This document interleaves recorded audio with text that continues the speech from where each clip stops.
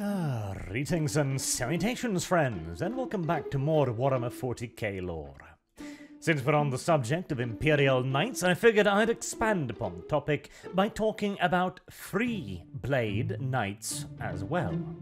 As one of the core aspects of the Imperial Knights is that they all belong to noble families and organizations, the local nobility of established knightly worlds.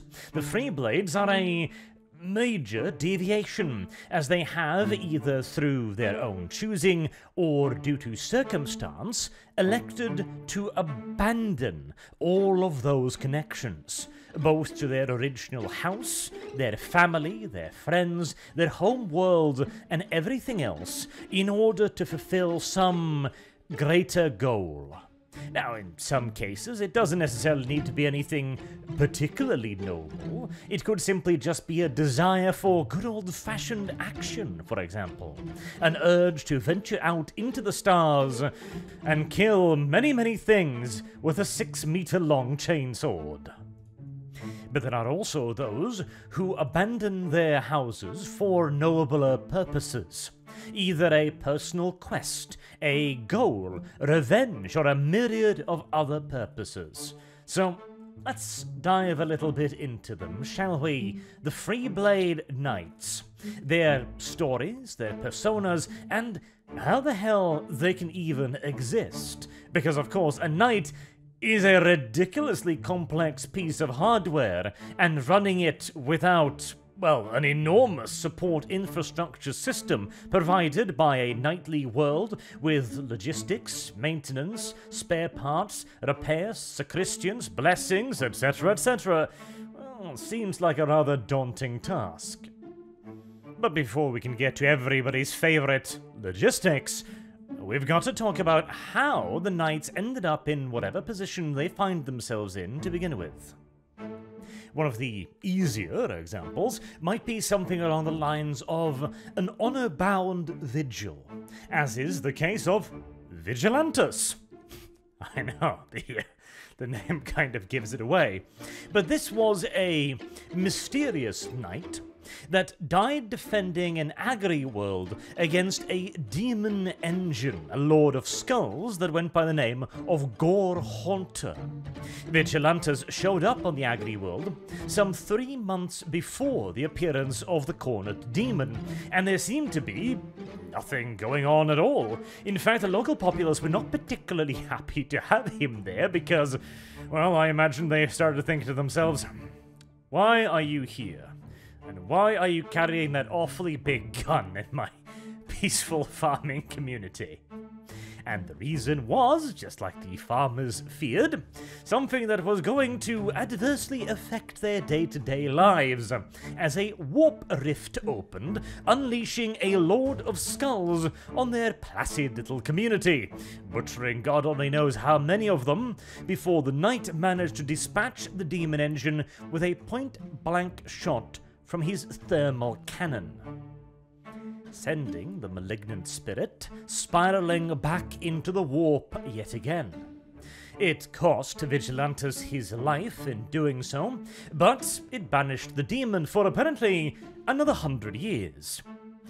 So, if we extrapolate this story a little bit, we can relatively safely assume that the demon had been showing up on this particular world in set intervals for a very, very long time. And during one of his initial appearances, one of the long-lost predecessors of Vigilantus had fought the demon. Perhaps he had lost loved ones to it, or battled brothers, or developed some sort of a reason for why he had to face this demon every time it rematerialized. Or maybe he had some sort of ancient bond of fealty to this particular agri world, or this particular village, or even to a long-dead individual. Some sort of a bond of fealty bound the knight to this particular spot, or, alternatively, to this particular enemy, to the point that a new knight would show up every time. Or, well, 100 years. It is theoretically possible that it could be the same knights, as Imperial rejuvenation technology could see a noble live far beyond 100, but this, we shall assume, is a tradition of the house. Every 100 years or so, one of their premier members, or maybe whoever is piloting this particular machine, must go forth on the Freeblade quest to banish this particular demon. Should he fail, it becomes the responsibility of his house. Should he succeed and return, he is lauded as a hero and welcomed back into his noble lineage. Should he succeed and fall in the doing, well, he's still a hero.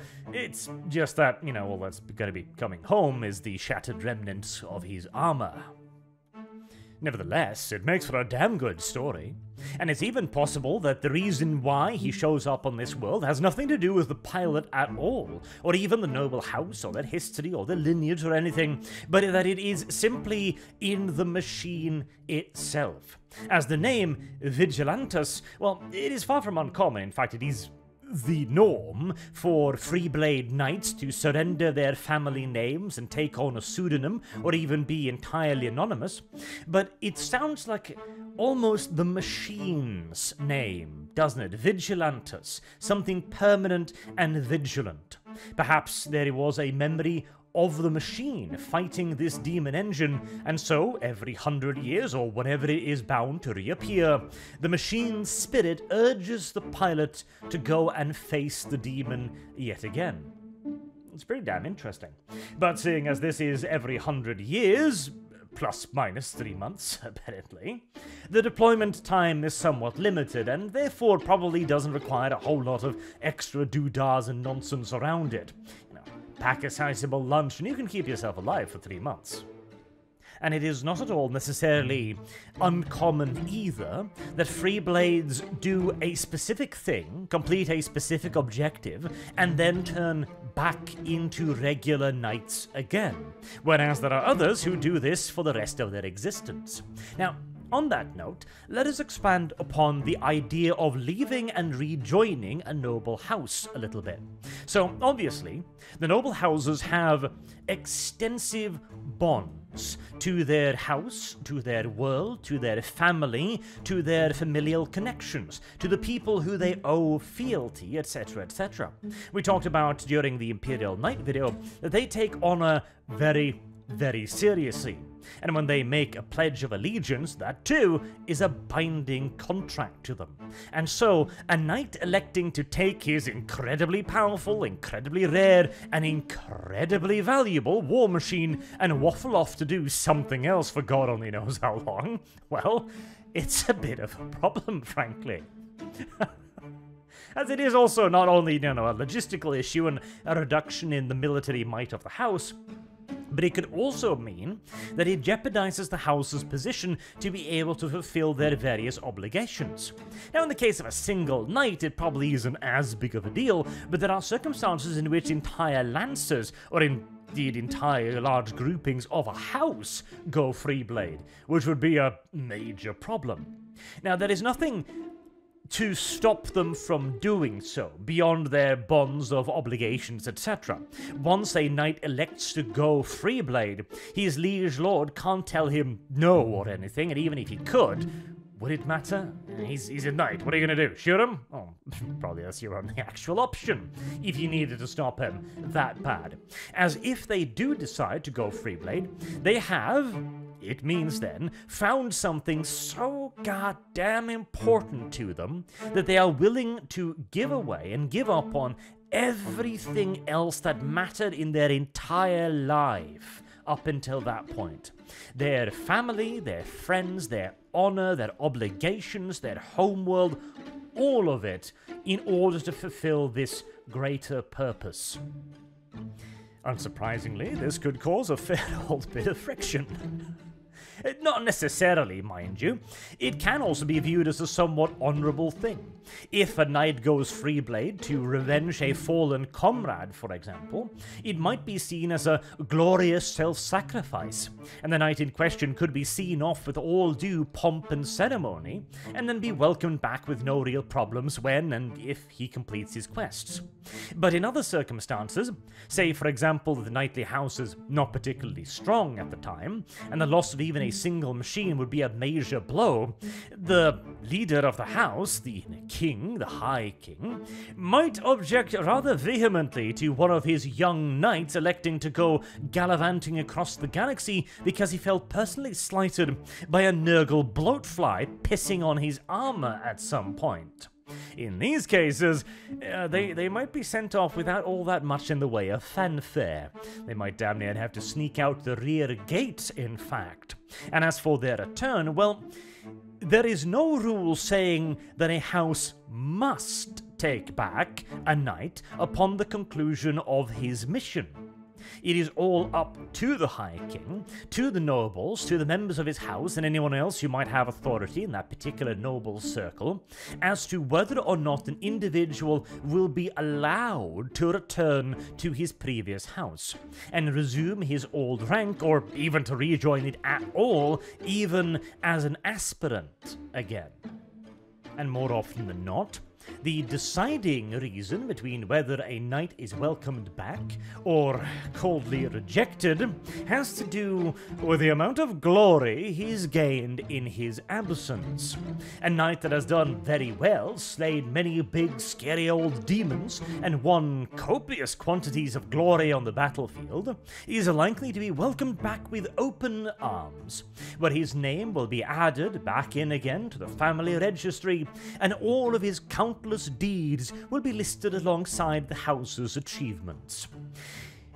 Whereas, if he's been a bit of a lazy shit and not really pulled anything off, a young knight that wanted glory in the galaxy and wandered off without really thinking it over, then waffled from place to place without really distinguishing himself much, arriving too late to really lend significant aid to a battlefront, or someone who simply wasn't very good at piloting a knight to begin with, if they eventually give up and try to go home again, their reception is likely to be a hell of a lot colder.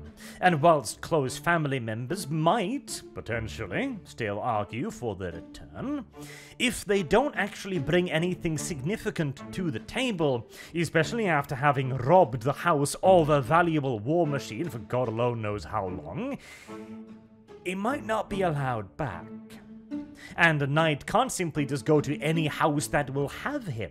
If he has no familiar lineage, no connection to the house, well, he's a masterless samurai, a Ronin, without any roots or home. Now, he could probably make himself a new one.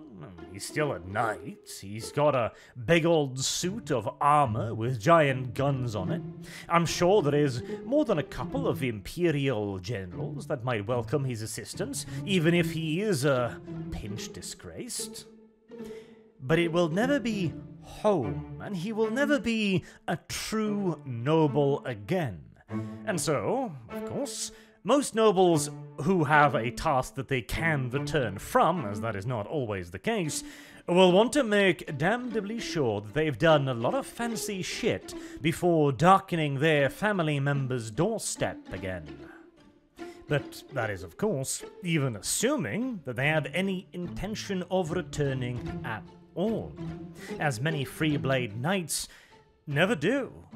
Hell, most even never deign to explain why they're doing what they're doing, no matter what accolades they might gain. Take, for example, Auric Arachnus. This Freeblade Knight was already rather famous in the Ultima Segmentum, when he had been wandering around for quite some time due to his eye-gougingly poor choice of livery. We'll get to livery in the moment too, because Freeblades do have an element of livery, just not to the same degree or, well, as heraldic as their noble contemporaries, but that are still with their houses. Anyways, Auric had been wandering around killing the enemies of the Imperium for quite some time, but he was just a knight. Just. Quote-unquote. He had done nothing to gain any particular renown, or any particular infamy either, as there are infamous knights as well. Not all Freeblades are nice dudes, or even really a, well, asset to those fighting alongside them. Very few Imperial commanders will ever refuse the services of a Freeblade. Granted, the amount of choice that the commander might have in the matter is somewhat limited, but theoretically, if they could choose to deny their services, there are very few that would. But there are, as always, exceptions to every rule. There are those knights whose only interest is warfare and slaughter and blood and mayhem. Those who are closer to Khorne than the Imperium at this point, really, who will wander into battle heedless of the casualties they cause to friend and foe alike.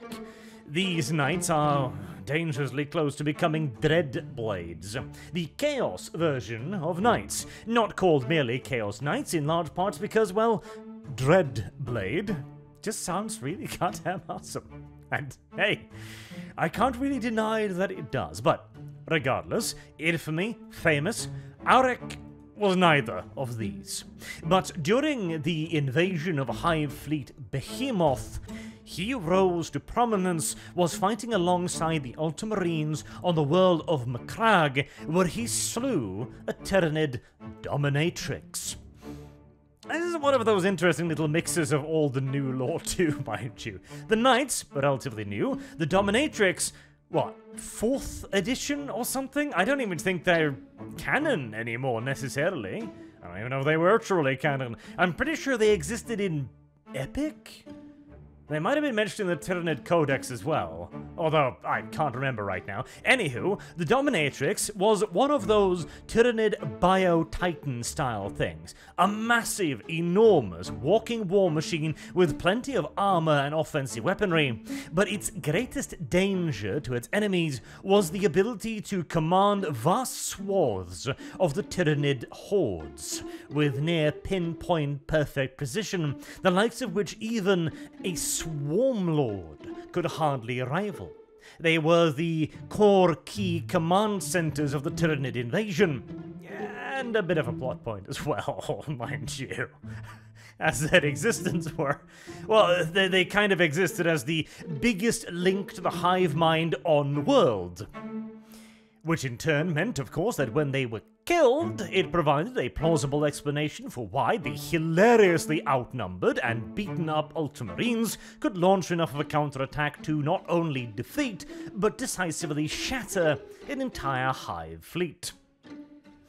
Which apparently was unable to provide a better link to the surface. Despite, of course, usually being able to do so just fine with hive tyrants and swarm lords and everything else, or, well, swarm lord, theoretically, technically.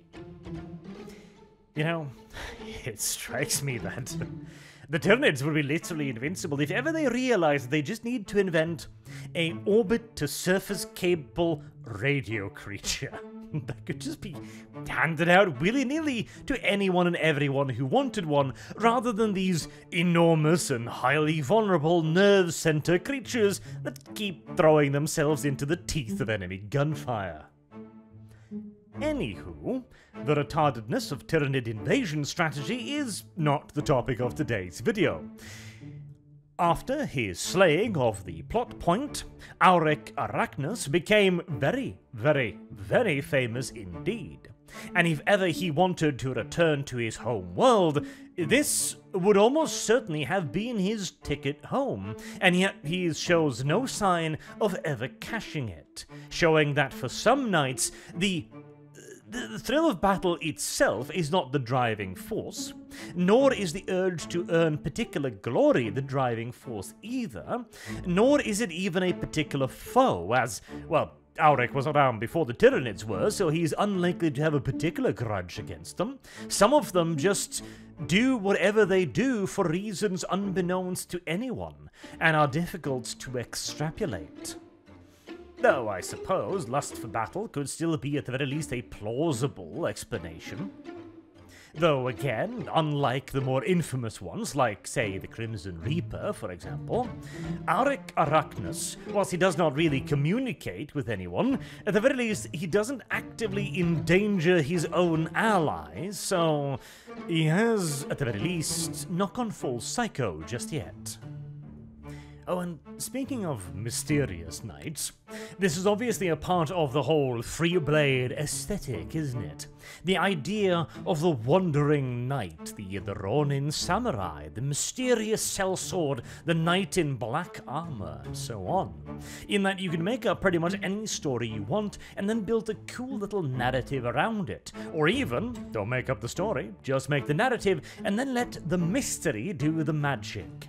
This is one of the best parts of 40k, and one of the worsts when GW decides to explain a bit too much. But it can also lead to some of the derpier elements as well. As mentioned with the new lore meets old lore, for example, there is a knight serving alongside the Black Templars called the Lost Knight. This guy apparently attached himself to the Black Templars upon the chapter's creation in the Second Founding, and just never actually left. Ever. He just stayed, eating their food, breathing their air, drinking their water, and killing their enemies. Which I imagine the Black Templars might actually take as a little bit of a negative, frankly, considering how fond they are of doing that themselves. Now, there are... Okay, so, it's far from impossible that a chapter of Space Marines would take a, certain liking to a fluffy little knight that tags around after them and pretends to be them. Like, look, Daddy, I can be a Space Marine too. Yeah, that's a real cute little mortal there.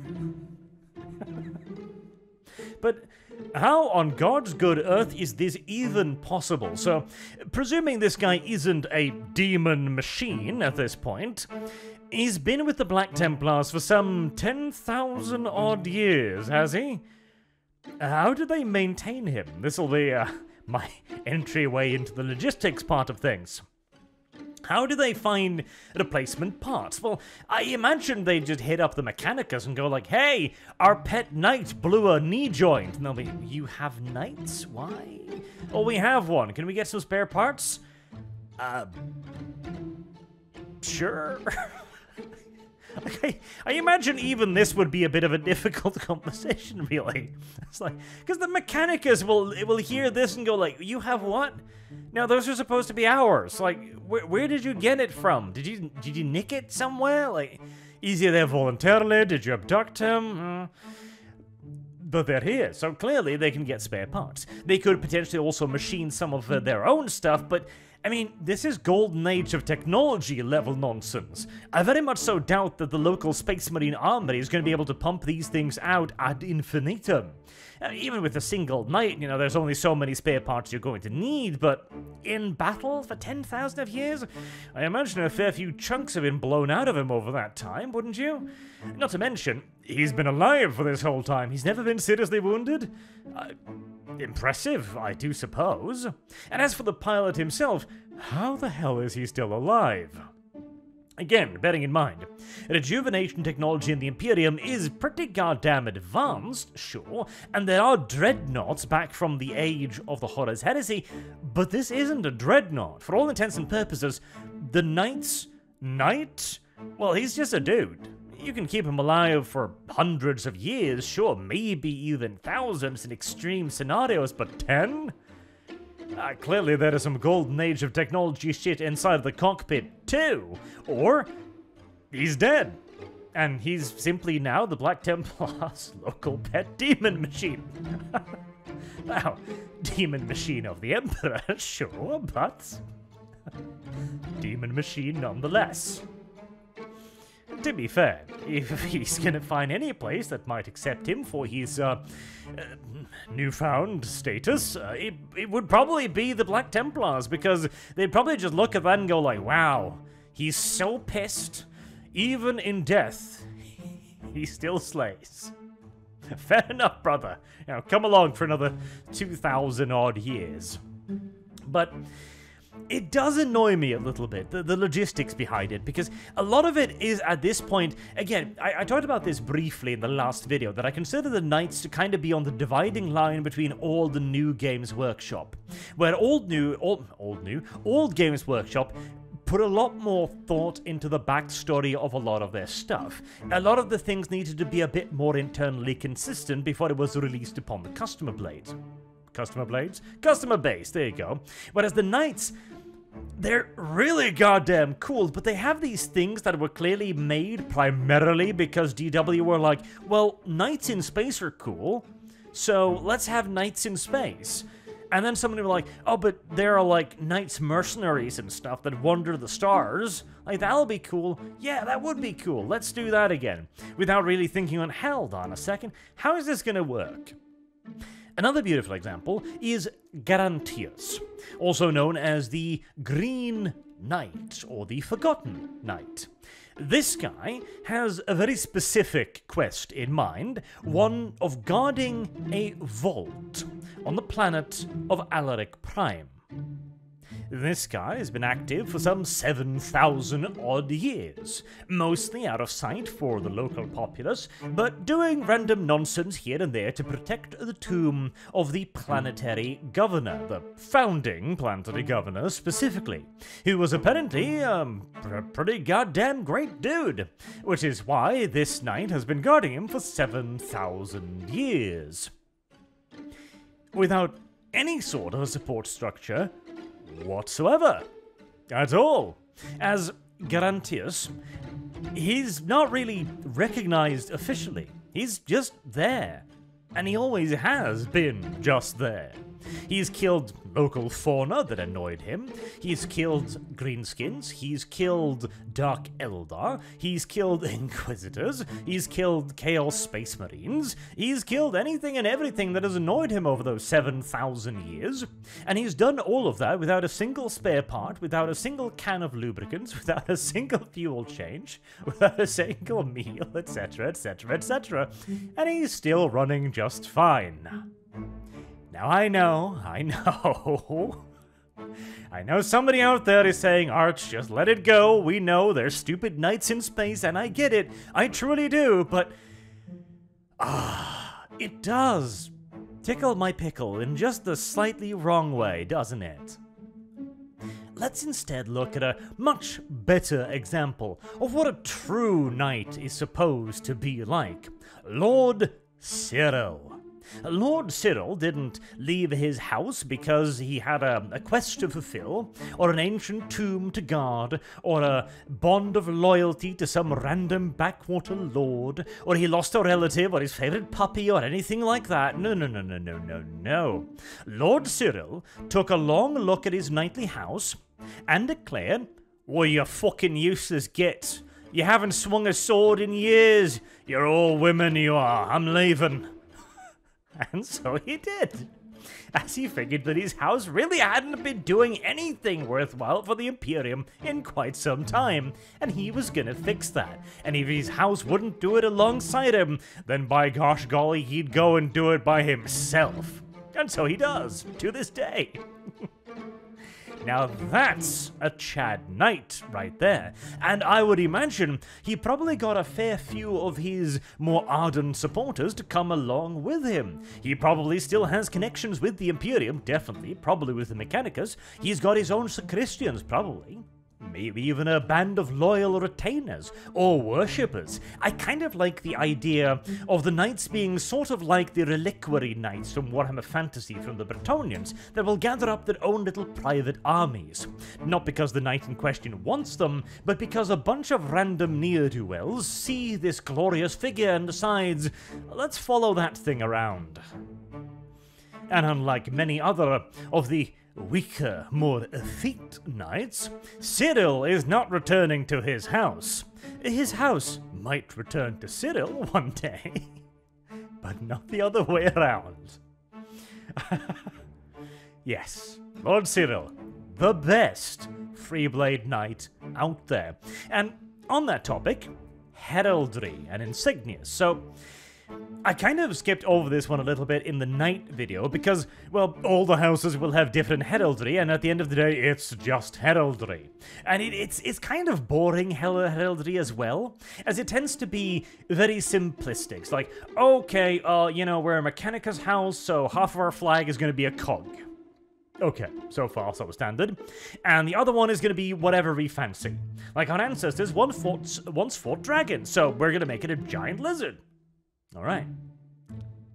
everybody. Well, it's heraldry, but real heraldry tends to be far more interesting, and Cyril has a couple of pieces of this. For example, he likes to cover his armor in nice, big, fat Imperial aquillas to make sure that everybody knows that he, unlike his friends and family, knows his duty and is willing to serve until the end of times. He also has a battle banner hanging from his crotch, a weird but seemingly consistent habit amongst knights, detailing the more glorious exploits in his long and proud history of Imperial service, or exceptional kills. He also carries a giant shield with the number 87, showing that he is the 87th pilot to pilot this particular suit of armor, which is rather interesting because it shows an individualistic streak. He is the 87th pilot, and he is known by his name, Lord Cyril the Indefatigable. He is an individual, whereas many of the other knights are more, well, they're more armor than they are knights, in some cases, literally. Another, incidentally, theoretical explanation for individuals like Garantius might be that the knight, again, is long dead, but it is now operated by the machine spirit, which would theoretically not make it a demon engine per se. It would just make it an abominable intelligence. Well, I suppose we're going to have to argue some serious semantics at that point. Whether the machine spirit is an abominable intelligence, whether it's AI, whether it's a demon, or whether it's something else entirely. But still, it's not supposed to be operating the machine at that kind of level of sophistication, and definitely not for that kind of extent of time. Whereas Cyril proudly and clearly declares that he is an individual beyond merely his walking suit of armor. Again, the chaddest of Chad war machines. And whilst not all Freeblades are as badass as this guy, they've all got the same thing in common. Namely, that they've found something so important that it overrides every other concern in their life. And it could be something noble, like hunting down the demon monster that harasses a local agri-world once every 100 years. Or something as thoroughly selfish as merely wanting to hear the boom-boom of battle cannons yet again. Or something utterly mysterious to the point where there probably isn't actually much of a story behind it at all beyond, well, it sounded cool, so we gave the Black Templars a Black Templar in black. And there you have it. The Freeblade Knights of Warhammer 40,000. Until next time, I've been Arch. Thank you all very much for listening, and I hope to see you all again soon. Till then, have a good day.